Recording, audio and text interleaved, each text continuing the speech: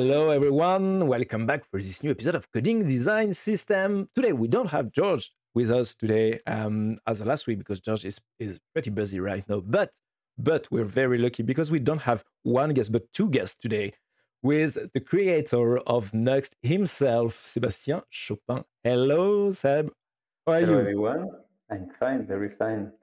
Didn't sleep too much since the release last night, but I'm pretty excited. Yeah, we're gonna cover this in a minute and that will be pretty fun. I'm really sure of this. And we also have Konstantin with us, who is a Nuxt ambassador. Hello, how are you? Great, perfect, thanks. Have nice weather, and we have Nuxt 3 as a release candidate, so yeah, everything's perfect so far. That's awesome. Sounds really great. So we are very lucky, as I said just before, because today is the day just next the last release of the first version, the first release candidate of Nuxt 3. That's it. Am I correct? Yes. Okay, You're so correct. could you give us some insight of it and some presentation of it? Well, it's been 18 months since we wrote the first line of code of Nuxt 3. It has been a bumpy road in many ways. First was Vue 3, that is changing the game in terms of usage, but also, I'm thinking of the composition API. It unlocks so many possibilities, but it also break a part of the Vue ecosystem. So it's also taking time for the Vue community to upgrade slowly their libraries. And on top of this, we wanted to rewrite the whole core of the framework to TypeScript. It has been a long debate in the team for a year, and we are really happy to have done the switch to TypeScript. And on top of this, we wanted to support Vite, since Evan also created a Vite. Let's call it Vite. So we took it as a new challenge since our Nuxt 2 framework and Nuxt 1 was using Webpack, and Webpack is an amazing build to chain, and we want to support it as well. It has great performances. It might be slow, but the output is really optimized. So we took the opportunity to create a new package called Unplugin that you may have seen. Anthony Fu has been working on it, which is an abstraction layer on top of this build to chain, giving you a unified interface to create plugins that will work for Rollup, Vite, or Webpack, and even more to chain if we want to in the future. So Nuxt 3 officially supports Vite and Webpack. And I don't think any other web framework do this. And if it was not enough, we had another challenge, which is on the full stack part. In Nuxt 2 and Nuxt 1, we had this server middleware to create API routes, but we were lacking this stable hot module replacement. Most of the time, it was restarting the whole Nuxt server. We did some early work in 2018 with Puya that was called a workstation that we never released at the end. And on top of this, we wanted to have the possibility to make Nuxt run into a serverless environment. So thinking AWS Lambda. Also, we had the Cloudflare workers that pop up, I think, early 2020. So we took also this opportunity to build Nitro, which is a build to chain and a server engine that will actually build your whole app. So we use Vite for your Vue app, but we also use Rollup for your server parts. And we bundle everything for production. We also bundle your node modules. So at the end, you have an optimized output, which is less than a megabyte. You actually have a 0 millisecond cold start on Cloudflare workers. This is bringing Nuxt to another level in terms of deployment. You can deploy it absolutely everywhere, and it's really fast. We have code splitting on the client side, but we have code splitting on the server side, and that is just on the foundation part. The next step, we had to write all the new composable features, so data fetching, pages, system layouts based on Vue 3. They, Priya, Daniel, Anthony, the whole team and the whole contributors did an amazing job on this. And thanks to the community and feedback, we were able to iterate since the beta in October to the release yesterday. It's about more than 1,000 pull requests merged, 900 closed issues. I mean, it has been crazy, and I think it's not over. This is just insane, and I'm gonna just share my screen. So for you're gonna have a look at the announcement, which is just as long as just I don't know the Niagara Falls, something like that, because this is just this is I try just to be incredible. Concise on this article. Yeah, straight to the point, definitely. So yeah, that's awesome. What was the amount of code that you rewrote for this release? Did you start from scratch for this new version, or did you reuse some parts from the Nuxt 2? We started at first making a branch on Nuxt 2. It was to support Webpack 5. It was the original version for Nuxt 3, and then we wanted to support Vue 3. And at one point, we're like, okay, let's start fresh. And we took pieces of Nuxt 2 code that we refactored using TypeScript that allow us to create this bridge project for Nuxt 2 users to benefit from the Nuxt 3 features, such as Nitro or Vite in development. But I don't know how many lines has been changed.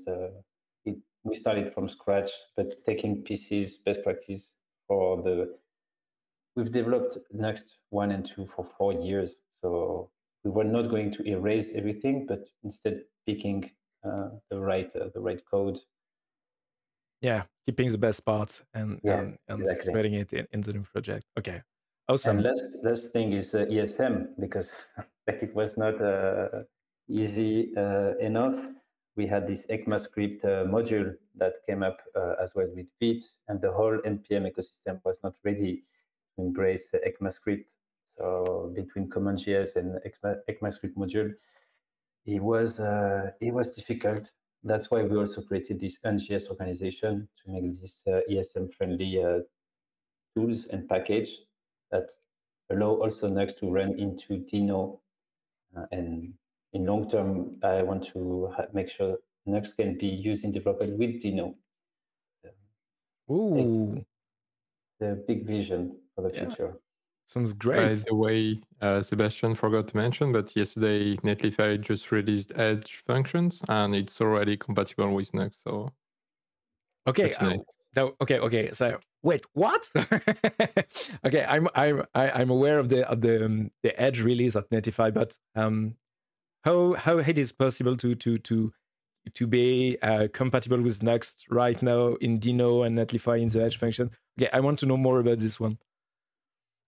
Do you want to go ahead, Konstantin? I mean, this all comes down thanks to Nitro. At the end, I'm not the coder of Nitro, so I would not be able to explain. But yeah, the idea of Sébastien is basically to say, all right, we just build the thing locally and then we ship it, but there is no dependency regarding node engine or anything at all, because it probably compiles to V8 native browser API at some point. And so at the end, it's just like writing low-level code, like with WASM, or I guess so.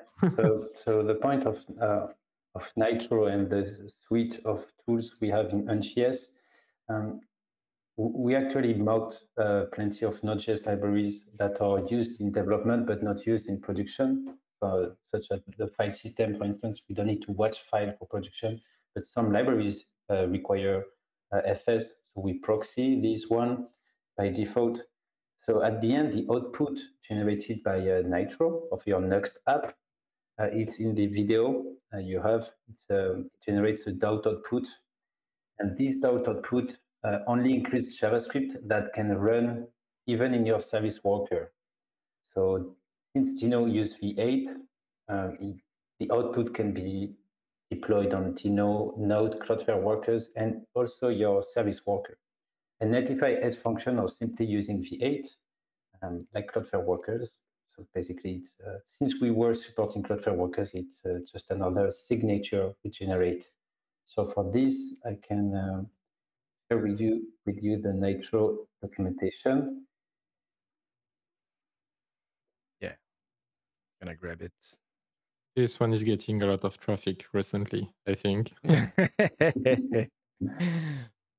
And we decided to make put it agnostic, so any other framework can depend on this, because it's like a Vite, but it goes I beyond. recently spoke with Booya, and he told me that already some frameworks are using ep16.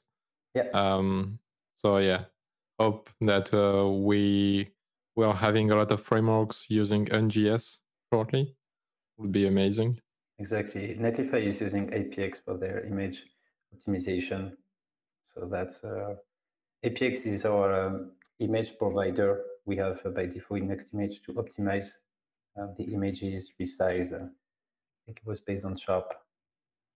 Okay, so what's your long vision with Nitro? This is something pretty crazy from my perspective. It's hard to explain because I don't think it has been done before. It's a server engine that remove itself for production. Everything you use in Nitro becomes a dev dependency. So you don't even use a dependency. Everything you install is a dev dependency using Nitro. So same for Nuxt. And hey, he actually built like you have for view files that are built to JavaScript. Same with Nitro, all your files are transformed to JavaScript at the end, but we only pick the code that it is used, and we use Vercel NCC under the hood to track all the sub-dependencies. So yes, my dream is to be able to develop, thanks to Nitro, making it universal, and the more tools adopting this universal convention of making sure that all your code is not node dependent, to develop, to run Nuxt.dev in your browser without stack blitz, which is also using a kind of node under the hood. So yeah, I don't want to install node anymore if I want to code Nuxt, but I think it's about a year or 2 years vision. Yeah, I see. At the end, also, you don't need to manage a VPS yourself. And since it's Edge, you also get like the fastest possible response time. So meaning that you don't need to deal with CDN as much because it's handled for you already. So yeah, less work on the DevOps team, let's say. Yeah, exactly. The output of Nitro, so this was for the future of Nitro, but so far what you get with Nitro is a pieces of code that you can deploy on the edge, so on Cloudflare Workers. So basically your website has server-side rendering into the CDN, so it answers in 70 milliseconds anywhere in the world. So you don't need the load balancer or anything else with server-side rendering. So we call it edge-side rendering. Okay, it's totally new paradigm of a new vision of how to deploy and to host every kind of application and share the same code base all over the world. Exactly. Yeah, it's totally the future. We saw it in different areas with I don't know, distributing like solution like API video, which is doing exactly the same thing to distribute video by sharing with edge computing some kind of content, but it's just for static asset. Here we are talking on distributing the rendering all over the world in the proximity of your end users. This is just totally crazy. Exactly. so far, Cloudflare Worker has a 5 megabyte limit. So basic Nuxt 3 apps works perfectly because it's less than a megabyte. Also, you can create API routes with Nuxt 3 and Nitro. So you can also deploy an API that is, fetching content, transforming it on the edge as well. So that's a new paradigm. And so far it's 5 megabyte limit, but they are planning on expanding it. So basically, I think in a year, edge-side rendering will become more and more popular. You literally don't have to manage anything, and you will be as close as you can to your end user. Okay, this is just, I have to just adjust my mental model around this one, but this is just totally crazy. I love it. By the way, I'm not sure if it's anyhow related, but could it even be deployed somehow to Web3 or any dApp approach? But as long as they run JavaScript, yes. Okay. What we made, and I think that's the moment Puya blew my mind when he did Nitro, was he sent me a GitHub page link, and this GitHub page on the first load was registering a service worker, and next, every time I was refreshing, I had server-side rendering on a static page. So basically, we were able to make Nuxt run inside your service worker of your browser. So that's no one has done this before. So yeah, it definitely remind me what we are doing with Backlight, because let me show you. So when you are working with Backlight, you are you've got access to this online editor for your design system, and when you are working on your different components, you have this rendering view on the right side, and this rendering view is generated using Vite, and so everything is handled by Vite, but nothing is running into the server. Everything is running in ServiceWorkers inside your browsers directly. So we forked Vite to port it and have it running in a ServiceWorker in a project named Browser Vite, which is creativity. Yeah. We are developer. Naming is hard, and